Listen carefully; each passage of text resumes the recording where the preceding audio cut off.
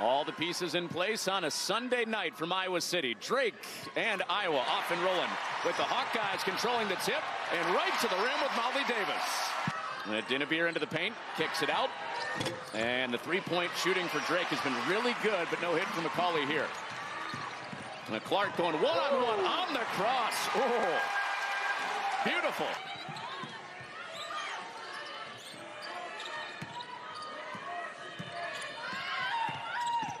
Clark off the ball screen, knocks it down from the mid-range.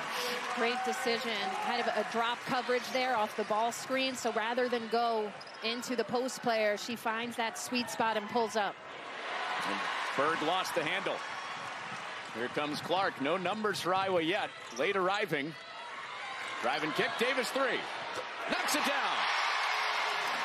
That is a great sign for Drake. Miller has struggled from the floor to begin this season. Her first outside hit. Driving kick. And that goes down. Well, back to the rim. Dinnebier can't hit.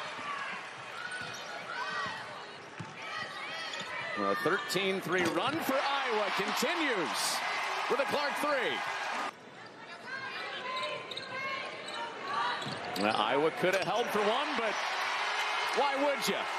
Kate Martin splashes one down. Kate Martin was 0 for on the season from three coming into this game. 0 for 8 to begin the season. So she drains one. Now 5 on the clock. Martin energized by that three. 2 on the clock. Davis at the horn, and that counts. Well, this was a game that Lisa Bluter, the head coach for Iowa, figured that Stokey would be on the floor a lot like usual. 6 points, 6 rebounds from McCauley, coming off her career high 27 points in the win against Iowa State. Hands there. Martin fought through it, and Iowa fighting on the glass with an and one. Exciting to watch. One of the most aggressive point guards I've seen, can really get after it on the defensive end. And that goes down for Taylor McCabe off the bench for the Hawkeyes. And the takeaway. Another turnover. Iowa can go over their total from Thursday night on this trip. And McCabe does. One of the few times tonight Iowa slowed it down in the half court. Clark probing. Off 1 foot. It's Pure.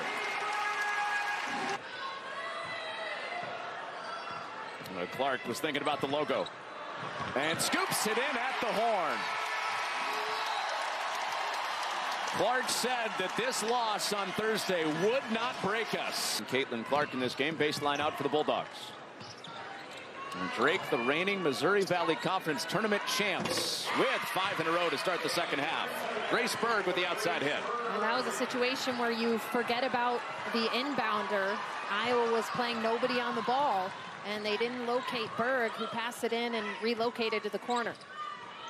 Davis drops in a tray.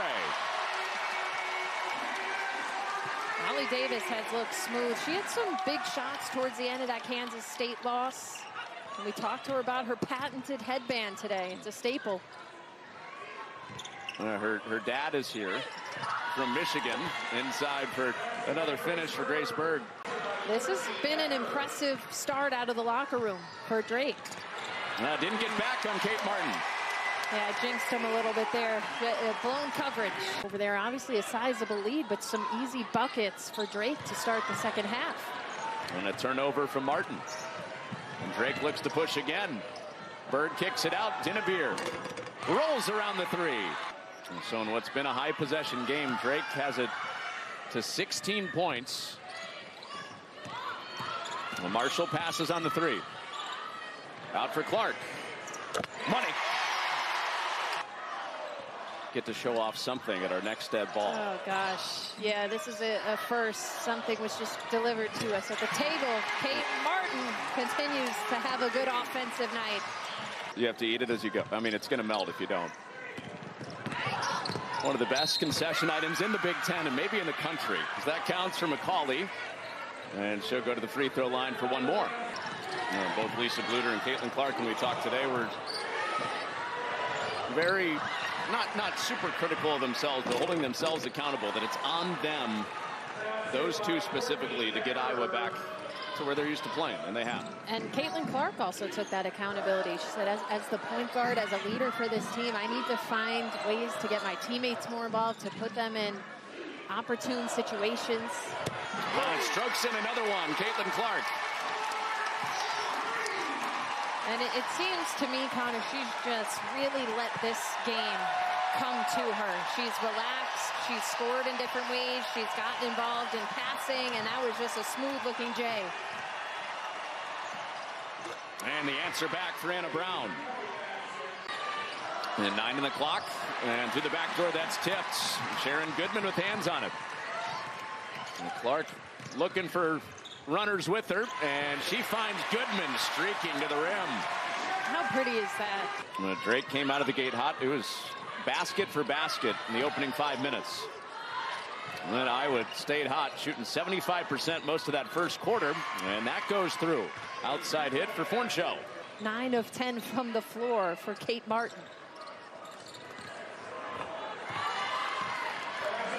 And another curl, Lisa Bluter this afternoon, about who are some other pieces that are needing to step up. And she said Kate Martin, can she do it again? Kate Martin is on fire right now. Make it 10 of 12 from the floor, her third three of the night. But Lisa Bluter told us that this summer, Kate Martin looked like a pro. She said, wow, we're seeing that Kate Martin tonight here in Carver Hawkeye. Yeah. Big eye-wide statement from Lisa Bluter today. Martin has come out here tonight shooting like Caitlin Clark. Ooh. There's 100 for Iowa. End as well. That's at least her 7th steal tonight, just getting out in the passing lanes. Oh, nice pass from Berg. We found Dinnebier on the back end for Drake. Clark wants more. She's got more. Come on now. She was styling back then. She still is. But, wow, loving the fits. So when we look back at pictures, maybe when she goes into another Hall of Fame. Feuerbach almost had the turnover. Shot clock doesn't reset. And that three is all net for Hawthorne. Yeah, this Bulldog team can really shoot it. Maybe not as well as they typically do. They have 8 threes on the night. And Jim Fee in the book, scoring for the Hawkeyes. Tough bounce back night. A loose Iowa team, all smiles after 113 on the board